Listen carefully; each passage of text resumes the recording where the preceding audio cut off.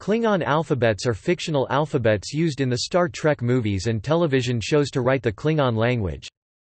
In Mark Okrand's The Klingon Dictionary, this alphabet is named as pIqaD, but no information is given about it. When Klingon symbols are used in Star Trek productions, they are merely decorative graphic elements, designed to simulate real writing and to create an appropriate atmosphere. The Astra Image Corporation designed the symbols currently used to write Klingon for Star Trek, the motion picture, although these symbols are often incorrectly attributed to Michael Okuda. They based the letters on the Klingon battlecruiser hull markings, 3 letters, first created by Matt Jeffries, and on Tibetan writing because the script had sharp letter forms, used as an allusion to the Klingons' love for bladed weapons.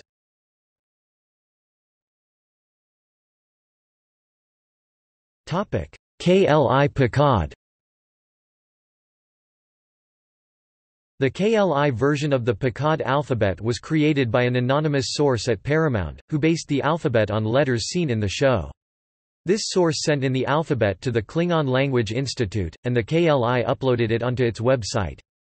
The vast majority of Klingonists, however, still prefer the Latin alphabet. The alphabet itself is quite simple. It contains 26 letters with a 1-to-1 grapheme-phoneme correspondence, that is, one letter represents one sound and one sound is written with one letter.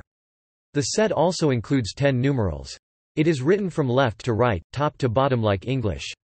There is no actual punctuation, however, those that use punctuation with the alphabet, use Skybox punctuation symbols, see below.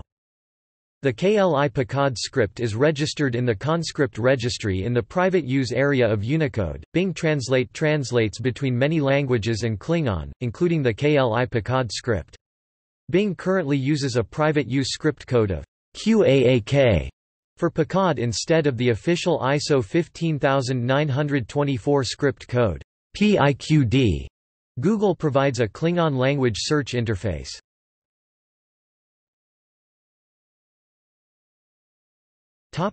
ConScript Unicode Registry. In September 1997, Michael Everson made a proposal for encoding KLI pIqaD in Unicode based on the Linux kernel source code, specifically documentation/unicode.txt by H. Peter Anvin. The Unicode Technical Committee rejected the Klingon proposal in May 2001 on the grounds that research showed almost no use of the script for communication, and the vast majority of the people who did use Klingon employed the Latin alphabet by preference. A modified version of the Linux kernel allocation for pIqaD in the private use area of Unicode was added to the ConScript Unicode Registry U+F8DO to U+F8FF by Michael Everson. Since then, several fonts using that encoding have appeared, and software for typing in pIqaD has become available. Existing text in romanization can easily be converted to pIqaD also. Bing Translator can translate between pIqaD and Latin forms. If a ConScript compliant font is installed, the following PUA text should display: Hegluma QAQ Jajvam. Today is a good day to die. The following is a pangram: Kajunpakhalijmo Bottle Dusufking Chargwi it. Because of your apparent audacity, the depressed conqueror is willing to fight you.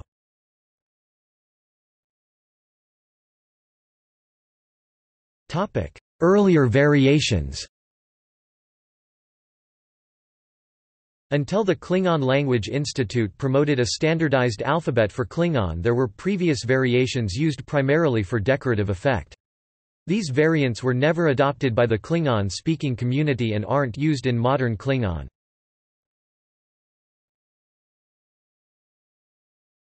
Skybox pIqaD.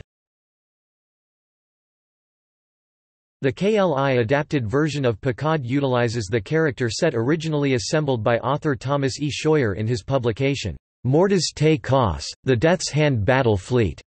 Fan Organization Group Operations Manual compiled, written, illustrated and published by author Thomas E. Scheuer from 1989 to 1994, which the author and founder of the KLI later became a member of, and learned of the MTK character assemblage and membership booklet designations, isn't the only mapping of Klingon letters.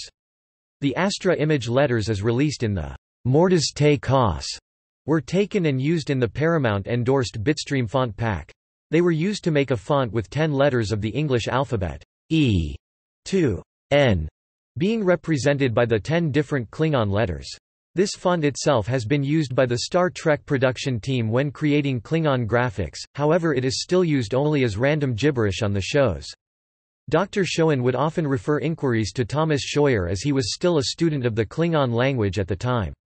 The Mortis Te Kos organization was also in very close contact with linguist Mark Okrand, who was also an active member of MTK and would often release exclusive additional words and phrases through the regular publications of the organization via their newsletter, VES Konos.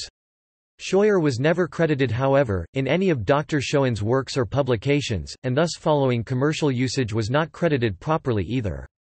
A copy of the original release as photocopied from MTK member manual is displayed at the right. See also the MTK 1990 Klingon flyer utilizing the MTK pIqaD. The trading card company Skybox used this font when they created the Klingon language cards in their Star Trek: The Next Generation trading card collection.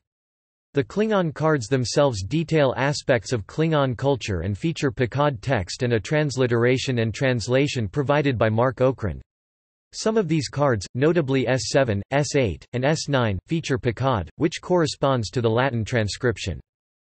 Other known cards include S19 and S20, which contain belittling references to Blockbuster, probably an allusion to Blockbuster Video, the Season 7 card selection S37, S38 and S39, which featured no actual TLH Ingen whole, but only English, and on card S39 Latin, written in the Skybox alphabet, and finally, the checklist cards for each season set of cards had the word cards written in Klingon on them when listing the above-mentioned cards. The script is written in horizontal lines running from left to right, top to bottom, just like English. Klingon can be written with spaces between words, a word being defined as any noun, verb or leftover, plus any prefixes and suffixes attached to it, and punctuation. When this is the case, two punctuation marks are used. An upturned triangle, with a function similar to a comma, semicolon or colon. A downturned triangle with a function similar to a full stop, question mark or exclamation mark. The triangular punctuation marks have been accepted into the common usage of the KLI pIqaD. See above. Klingon can also be written with no spaces or punctuation at all. This form is more common on the TV shows. As in English, Klingon text can be left justified, center justified, or right justified, and written in vertical columns on banners. Due to its nature, the Skybox alphabet is ill-suited to writing Klingon, in that ambiguity in the alphabet is apparent, so different words are spelled the same way. These are homographs. The heartiest commendations and the gravest insults could be written identically, however, context would go a long way to disambiguating homographs.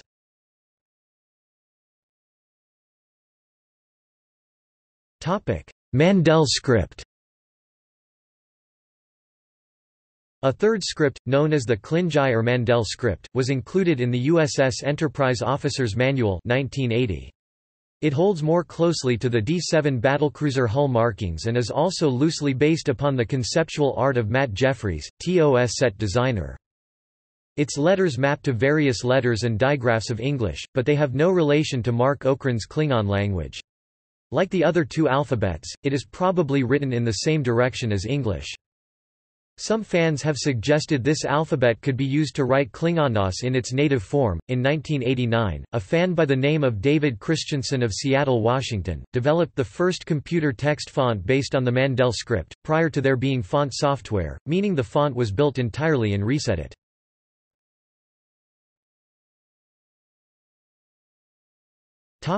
Wikipedia logo.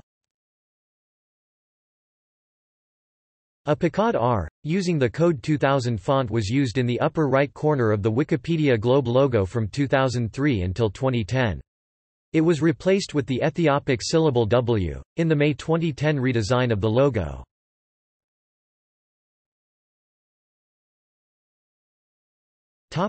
See also: Alien language.